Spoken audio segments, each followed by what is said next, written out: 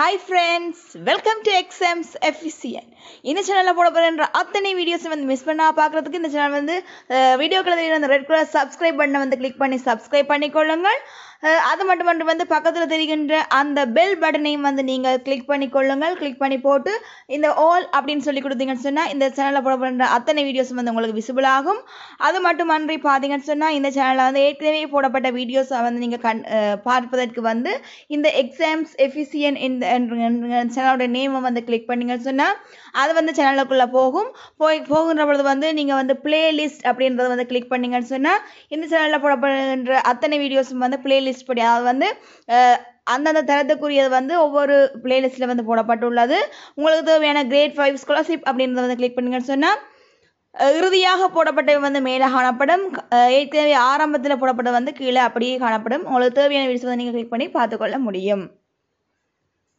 நிறைய ரிக்வெஸ்ட் வந்திருந்தது. அதாவது பார்த்தீங்கன்னு சொன்னால் சதுர வடிவ காணி ஒன்று அல்லது தோட்டம் ஒன்றில் சம இடைவெளியில வந்து கொடிகள் அல்லது கம்பங்கள் அல்லது தூண்கள் வந்து நடப்பட்டிருந்தா வந்து ஒரு பக்கத்துல வந்து எத்தனை தூண்கள் வந்து நடப்பட்டிருக்கும், அதே நேரத்தில் வந்து மொத்தமாக வந்து எத்தனை தூண்கள் நடப்பட்டிருக்கும். அதாவது வந்து மொத்தமாக நடப்பட்டிருந்த தூண்கள் தந்தால் வந்து ஒரு பக்கத்தில் நடப்பட்ட தூண்கள் எண்ணிக்கை காண்றதுக்கு வந்து எவ்வாறு காண்றதுன்னு கேட்டிருந்தீங்க. அதான் வந்து நான் இப்போ வந்து 3 விதமான கேள்விகள் வந்து உங்களுக்கு விளங்கப்படுத்துவேன். அதில் இருந்து 2 கேள்விகள் வந்து உங்களுக்கு பயிற்சிக்காக தரப்போறேன். பயிற்சி கேள்விகளை செய்து போட்டு என்னுடைய வாட்ஸ்அப் நம்பருக்கு வந்து அனுப்பி வையுங்கள். நான் வந்து சரியான விடைகளை உங்களுக்கு அனுப்பி வைக்கிறேன். சரி, கேள்விகளை பார்ப்போம். இது பார்த்தீங்கன்னு சொன்னா ஒரு சதுர வடிவ காணி ஒன்றை சுற்றி வந்து 36 தூண்கள் வந்து என்ன செய்யப்பட்டுள்ளது, நடப்பட்டுள்ளது. இதுதான் வந்து அந்த சதுர வடிவ காணி. இந்த காணியை சுற்றி வந்து எத்தனை தூண்கள் நடப்பட்டுள்ளது, 36 தூண்கள் வந்து இந்த காணியை சுற்றி நடப்பட்டுள்ளன. எனின் ஒரு பக்கத்தில் உள்ள தூண்களின் எண்ணிக்கை கேட்டிருக்குது. ஒரு பக்கத்துல உள்ள தூண்களின் எண்ணிக்கைன்னு சொன்னா நாங்க என்ன செய்ய வேணும், உடனே நாங்க செய்ய வேண்டியது என்னன்னு சொன்னா பாருங்க, மொத்தம் எவ்வளவு 36 தூண்கள். மொத்த தூண்கள் வந்து 36 சொல்லி இருக்கிற பொழுது சதுரத்துக்கு வந்து பாத்தீங்கன்னா 4 பக்கம் இருக்குது. சதுரம் சொன்னா 4 பக்கம் இருக்குது. 4 பக்கம் எப்படி இருக்க போகுது, சம அளவு நீளம் உள்ளதா இருக்கும். 4 பக்கங்களும் வந்து சம அளவு நீளம் உள்ளதா இருக்க போகுது. அப்ப நாங்க பார்த்தோம்னு சொன்னா 36 நாங்க என்ன செய்வோம், 4ஆல பிரிப்போம். பிரிச்சோம்னு சொன்னா என்ன வரப்போகுது, 4 9 36. அப்ப ஒரு பக்கத்துல உள்ள தூண்களின் எண்ணிக்கை வந்து 9 வரப்போகுது. ஆனா நாங்க வந்து 9 இருக்குமென்னு சொல்லிச்சுன்னா பாருங்க, இதுல வந்து 9 இருக்குமென்னு சொன்னா அத மாதிரி இங்காலை 9 கீர்ணம்னு சொன்னா நடக்கும். இதுல பாருங்க, இஞ்சால பக்கம் நாங்க 9 தூணு சொல்லி எழுதிடுவோம். எழுதினா பிறகு இதுல வந்து ஒன்று நிக்க போதுன்னு 2 சொன்னா திருப்பி இங்கால 9 சொன்னா இங்கால பக்கம் எத்தனை வந்துடும், 10 வந்துடும். சரியோ? அப்ப இதுல வந்து நாங்கள் வேறு ஒரு வேலை செய்ய வேண்டி இருக்குது. என்னன்னு பாத்தீங்கன்னு சொன்னா இந்த பிரித்து வந்து மொத்த தூண்களை 4ஆல பிரித்து வார அந்த விடையோட பாத்தீங்கன்னு சொன்னா நாங்கள் வந்து உண்ட கூட்ட வேணும். அப்ப அதுக்குரிய காரணங்களையும் வந்து நான் சொல்றேன் பாருங்க. இப்ப பாருங்க, 9ஓட நாங்க என்ன செய்வோம், ஒண்ட கூட்டுவோம். கூட்டினா எத்தனை, 10. அப்ப இந்த சதுர வடிவ இந்த காணி ஒன்றுல வந்து ஒரு பக்கத்தினுடைய பாக்கைகள் ஒரு பக்கத்தில் உள்ள தூண்களுடைய எண்ணிக்கை எத்தனையா இருக்க போகுது, 10 இருக்க போகுது. அவ 5 நாங்க 40 இல்லோ 40 தந்திருக்குது. அப்படி சில பேர் நீங்க யோசிப்பீங்க. சரி, இதை வந்து நாங்கள் சிம்பிளா 9 வேண்டாம், நாங்க வந்து குறைஞ்ச ஒரு பெருமானத்தை, அதாவது வந்து ஒரு பக்கத்துல 5 தூண்கள் வந்தன்னு சொல்லி நாங்க செய்து பார்ப்போம். சரியும்? அதாவது 3 நீங்க எடுத்து சின்ன எடுத்து பாத்தீங்கன்னு சொன்னா இன்னும் ஈஸியா இருக்கும். எனக்கு கிருமி கடை தேவையில்லை. சரி, பார்ப்போம். 5 தூண்கள் சொல்லி பார்ப்போம். மொத்தமா வந்து எத்தனை தூண்கள் வைப்போம், 20 தூண்கள் சொல்லி வைப்போம். 5 இல்ல, மொத்தம் தான் வந்துருக்குது. மொத்தம் வந்து 20 தூண்கள். சரியோ?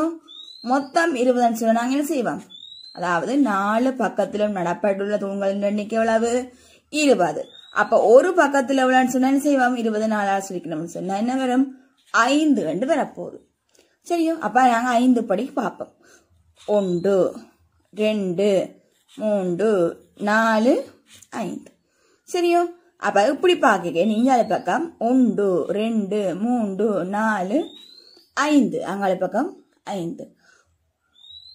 இது வந்து 5. அப்ப இது எவ்வளவு இருக்க போகுது 4 இருக்க. அது 5ஆலையும் 5 வரும், இங்கால 4 வரும். அப்ப கூட்டி பாருங்க 5 5 10, 10 4 14 4 எவ்வளவு 16 அடல வருது. அப்ப இன்னும் ஒரு 4 தூணங்க போனது. மொத்தம் எவ்வளவுன்னு சொன்னான், மொத்தம் வந்து 20 தூண். சரியா, நாங்கள் எப்படி பார்த்தோம்னு சொன்னா என்ன நடக்க போதும், ஏன் இஞ்சாலி பக்கத்தான் உண்டை வந்து நாங்கள் இதோட நிறம் என்ன. ஆனா எங்களுக்கு தரப்பட்ட கேள்வி என்ன, மொத்தம் வந்து 20 தூண்கள் நடப்படுது என்று சொன்ன என்ன செய்வோம், நாங்கள் இதுல வந்து என்னத்தை கூட்டணும், 4 கூட்டணும். 4 வந்து இதோட கூட்டுறோம், இந்த மொத்த 16 என்று மொத்தத்தையும் பார்க்க நாங்க என்ன செய்யறோம், 4 கூட்டி 20 எழுதுறோம். அப்ப ஒரு பக்கத்தின் வரைக்கும் என்ன செய்யணும், பிரிச்சு வார இந்த 5ஓட நாங்கள் உண்டா கூட்டினோம்னு சொன்னா எவ்வளவு வரப்போகுது, 5ஓட நாங்கள் உண்டா கூட்டணும்னு சொன்னா எத்தனை வரும் 6ன்னு சொல்லி விட வரும். சரியா, அப்ப ஒரு பக்கத்துல உள்ள தூண்கள் எண்ணிக்கை எவ்வளவா வரப்போகுது 6ன்னு சொல்லி வரப்போகுது. அப்ப இத மாதிரி நீங்க யோசிக்கலாம். சரி, ஒரு பக்கத்துல 6 என்று சொன்னா மொத்த தூண்கள் எத்தனைன்னு சொல்லி கேட்கணும். என்ன செய்யணும், ஒரு பக்கத்துல 6ன்னு சொன்னா மொத்த தூண்களுக்கு என்ன வேணும், 6 தர 4 24. ஆனா 24 இல்ல எத்தனை 20 வரணும். அப்ப என்ன செய்யணும், 24ல இருந்து நாங்க என்ன செய்யணும் -4 கழிச்சது வரப்போகுது 20 வரப்போகுது. ஏன் ஒரு தூணை வந்து நாங்கள் எண்ணிக்கல இந்த ஒரு பக்கத்தோட எண்ணிட்டோம், அத மாதிரி அடுத்த தூண் எண்ணிக்கலையும் அதுவும் சேர்த்து எண்ணிருப்பான். ஏன் ஒரு பக்கத்துல உள்ள தூண்களுக்கு வந்து இந்த பக்கத்து கேக்கு இதுவும் வருது, அதுமா இந்த பக்கத்து கேக்கையும் இதுவும் வருது. சரியா, அப்ப நாங்கள் மொத்த தூண்கள் எண்ணிக்கை வந்து ஒரு பக்கத்தில் உள்ள தூண்கள் எண்ணிக்கை கேட்ட என்ன செய்யணும், தரப்பட்ட ஒரு பக்க தூண்களை வந்து 4 பெருக்கி போட்டு வர்ற விடையில இருந்து 4 கழிக்க வேணும். சரியா, அதே நேரத்துல மொத்த தூண்கள் எண்ணிக்கை தந்திருந்தா என்ன செய்யணும், அதை வந்து 4ஆல பிரிச்சு போட்டு ஒன்று நாங்கள் கூட்ட வேணும். சரியா, இனி வந்து கேள்வியோட பாகையும் உங்களுக்கு ஈஸியா விளங்கும். அது 2வது கேள்வி, ஒரு சதுர வடிவ காணி ஒன்றினுடைய ஒரு பக்கத்திலிருந்து அவதானிக்கும் போது 10 தூண்கள் காணப்பட்டன. ஒரு பக்கத்துல இருந்து பாகைக்கு எத்தனை தூண்கள் காணப்படுது, ஒரு பக்கத்துல இருந்து பாகைக்கு வந்து 10 தூண்கள் காணப்பட்டன எனின் அக்காணியை சுற்றி வர எத்தனை தூண்கள் உள்ளன.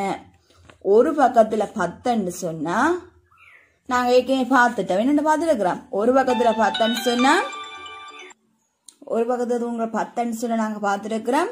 என்ன செய்வோம், 10 தர 4 என்ன 10 தர 4 எவ்வளவு 14 40 அப்படியே போடலாமோ, இல்ல ஒரு பக்கத்து தூண்டம் தான் என்ன செய்யணும் 40 - 4 எவ்வளவு 36.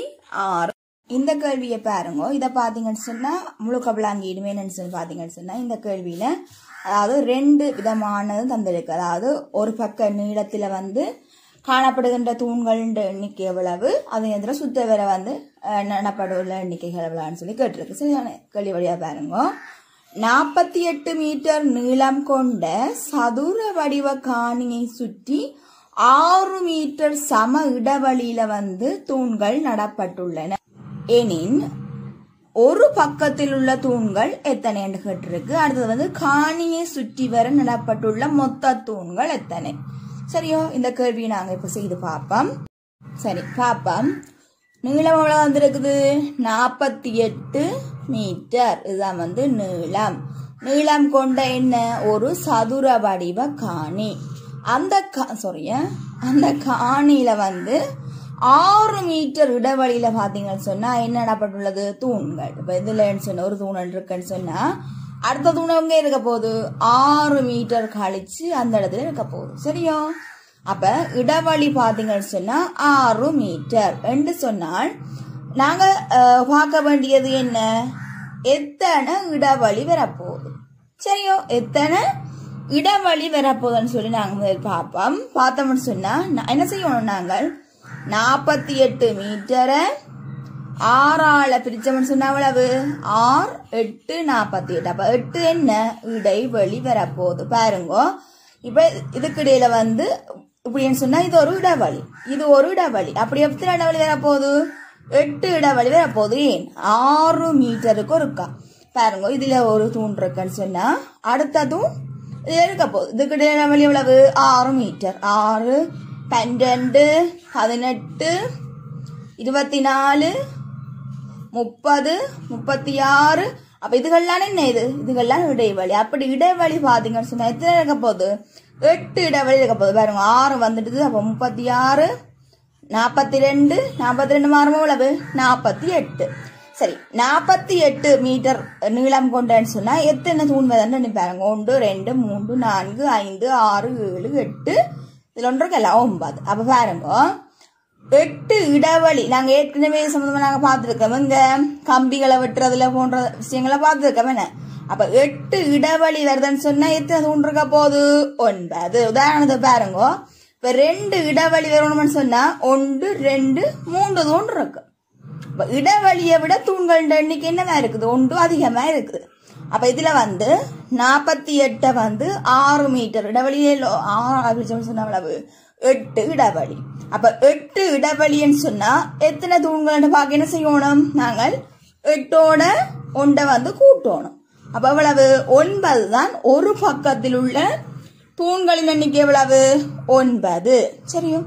அப்ப ஒரு பக்கத்துல உள்ள தூண்களின் எண்ணிக்கை எவ்வளவு? 9. ஏன் 8 இடைவெளி வருது.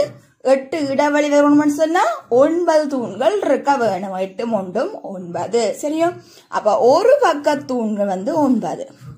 ஏண்டா 4 பக்கத்துக்கு எவ்வளவு வரப்போகுது? ஒரு பக்கத்துல 9 9 4 36. 36 தூண்களோ இல்ல. என்ன செய்யணும்? இந்த மூலைகளை கழிக்க வேணும். எத்தனை மூலை வரப்போகுது? சதுரத்துக்கு 4 மூலை வரப்போகுது. அப்ப என்ன செய்வோம்? 36 - 4. அப்ப எவ்வளவு? 32 சொல்லி வர 32 தூண்கள்லாம் இந்த காணியை சுற்றி நடப்பட உள்ள தூண்களா இருக்க போகுது. அப்ப ஒரு பக்க தூண்களை கண்டு போட்டு மொத்த தூண்களை என்ன செய்வோம்? 9 4ஆல பெருக்கிறோம்னு சொன்ன 36.